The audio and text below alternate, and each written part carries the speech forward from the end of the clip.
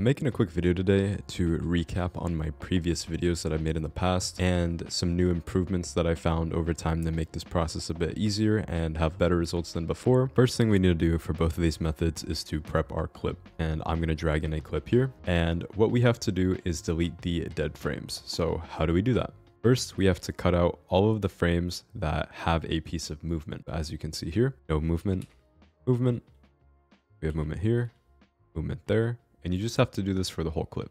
All right, and now that you're done, you will see all of your splits have been made. The keybinds for this are Control B on default to split the clip and right on the arrow key to go one frame at a time. So once you do that, you'll have your clips looking something like this. So what do we do now? Make sure to select your clip, click on this button for the trim edit mode, hit Control and D on your keyboard, and you will get the change clip duration pop-up. Make sure to change it from time to frames and select the duration and type in 1 and click change. This will automatically remove all the dead frames for you, as you can see here. Make sure not to miss any or else it will mess up and give you warping in your Twixtor. And now after we're done, I'm going to extend this clip so then we can time remap it. As you can see here, I have a marker all the way over here and I want to extend it all the way to the marker. What I'm going to do is add a solid color. Once I add the solid color, I'm going to split it and then delete the excess of the clip. And after that, you're going to want to make sure you know your frame number. So how you can do that is counting one by one. So I have 15 frames to work with here. And then the rest of this is the black frame that I'm using as an extension. So you'll want to select everything, press C on your keyboard for compound clip and click create. Then right click and go into the Fusion page. Once we're in the Fusion page, we're going to want to add two nodes, an optical flow node and a time stretcher node.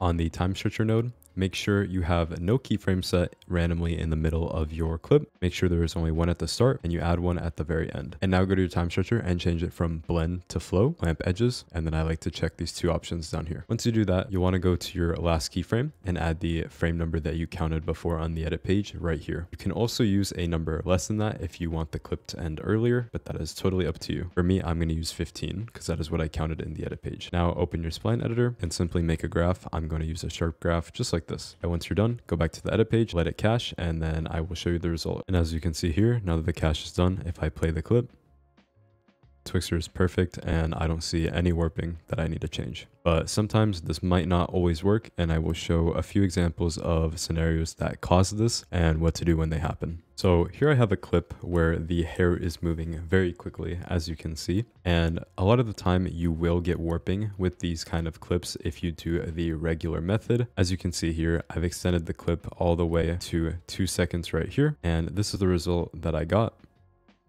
As you can see, it's not bad, but there is quite a bit of warping on the hair edges right here. So what would we do to fix that? We would use a program called Flow Frames. As you can see here, I'm going to be using the paid version for this video, but it will also work with the free version. The only difference with the paid version is that you can interpolate to any number you want instead of the maximum 10 on the free version, but that should still be good enough to get you the result that you're looking for. First, what you'll need to do is export all of these dead frames as their own clip. Go to the last frame right here and click O on your keyboard to make a render range. Go to the render page and export it out to any folder that you have your media on. Then after you do that, simply open up Flow Frames and import your clip. Change the FPS by ×10. As you can see here, mine would go to 180 frames, but personally, I like to change mine to 900 frames if I can. But if you don't have the paid version, the 10 should be more than enough for you. And now you should have a flow frame file. Once you do that, you can simply get rid of all of these and then add in a Fusion comp into your timeline. Make it go to wherever you want. Once again, I'm going to go to the marker at 2 seconds right here, split it, delete the excess. And now we have our Fusion comp. So go into the Fusion page